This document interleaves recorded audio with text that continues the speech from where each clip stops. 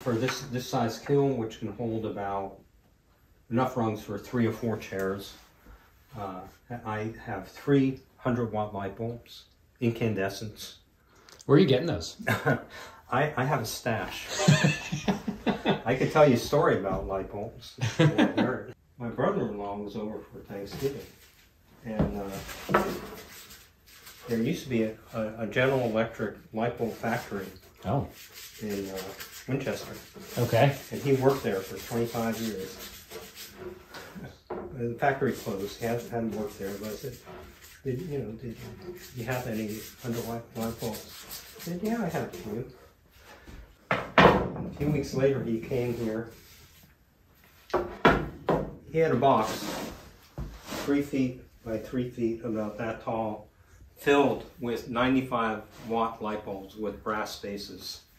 Old school. Yeah, really, really good. I filled 4 banker's boxes with that.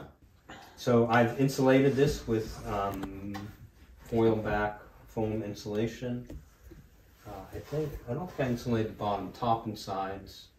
5 racks that I can put the rungs on.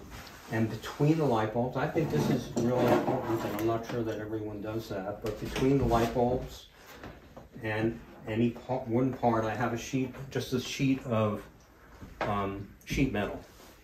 It doesn't go all the way across, but it's directly above the light bulbs. You've got that. You're holding that up with some pieces of steel too, right? Metal. Yeah, I think they're aluminum angle iron or something. They're metal. They're being suspended with metal, and they're metal, and they don't cover the entire surface, but they allow the heat. They keep the heat from going directly straight up to the part and potentially burning it. And then the heat just goes around that sheet metal and heats up. I have a oven thermometer here to keep track of temperature. People say 140. I get nervous at that temperature, so I'm 125 to 140.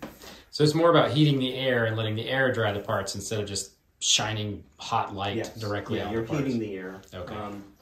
There are holes in the top that sometimes I have parts like this that I only want to dry this tenon end, and I can slip that into the hole in the top. Keep the rest of the holes covered? Not always. It's a way. I don't have any really sophisticated method of regulating the temperature. In the summer, I may only have 2 light bulbs going. Okay. Now I have 3. Sometimes I'll leave the door open a little bit, and sometimes I'll cover or not cover the holes. I've got a bunch of holes in the top, so I can cover them or not cover them, depending on what I'm seeing the temperature is. And you also have to let the moisture out. Yeah, right? So it's good. So it's not tight. I mean, there's no seams around here. You can see light under the door. Even if this door was completely closed, it's not tight. Okay. But it does get up to, you can get it up to 140 pretty easily with 3 100-watt bulbs.